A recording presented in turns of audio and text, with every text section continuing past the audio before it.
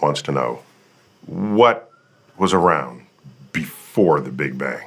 Nothing was around before the Big Bang. According to Einstein's general theory of relativity, space and time together form a space-time continuum or manifold which is not flat, but curved by the matter and energy in it. I adopt the Euclidean approach to quantum gravity to describe the beginning of the universe. In this, ordinary real time is replaced by imaginary time, which behaves like a fourth direction of space. In the Euclidean approach, the history of the universe in imaginary time is a four-dimensional curved surface, like the surface of the Earth, but with two more dimensions. Jim Hartle and I proposed a no-boundary condition. The boundary condition of the universe is that it has no boundary. Okay.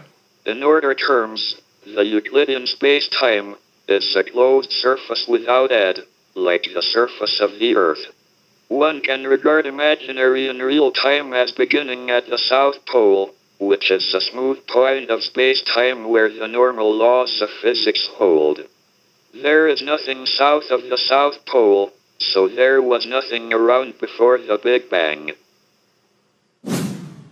The boundary condition of the universe is there is no boundary. Did everyone's minds just go clear at that moment? Like a Zen monk has just enabled you to meditate truly for the first time? So, Jen, I'm there nodding like I'm following him. He gave you a look at the end like, get it? Did you see that look he gave you? I was like, I got maybe 20% of where he was going. So let's see if we can unpack this. What does he mean by imaginary time? Well, imaginary time is really, it doesn't mean made up or invented time. It literally means you invent a new time parameter, which is, I'm going to say it in math terms, the square root of -1 times the old time parameter. It's just a mathematical... And square root of -1 is the imaginary number. It's an imaginary number. It doesn't mean that it's made up or invented. And it's just a mathematical trick. It's a most unfortunate word for it. It is. That we gave it. It is, but it is a pretty odd little trick. Well, technically, all numbers are imaginary, right? You can't see a I don't know. four. That looks like one microphone. Yeah, but that's what...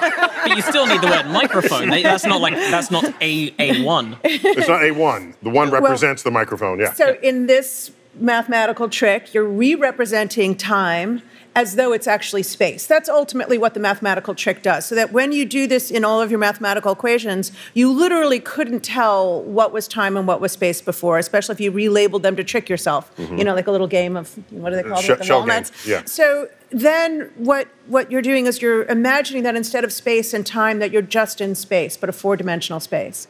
And that allows you to visualize certain aspects of the space-time.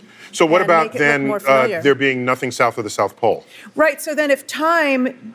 First, we all agree you can't go south. Right, and there's nothing weird about that. You just go back again. So there is no... If you stay on the surface of the Earth, you don't ask the question, what's south of the South Pole? You just realize, oh, that's just an ill-posed question, and it's all completely compacted. So they would imagine entire space-time where as you move in time, this Euclidean time, you'd actually come looping back around again. It really is a hypothesis that is as yet unsubstantiated. We don't know that that's true. Hawking was only a hypothesis. Right? It's only a hypothesis. And he's not here to defend himself.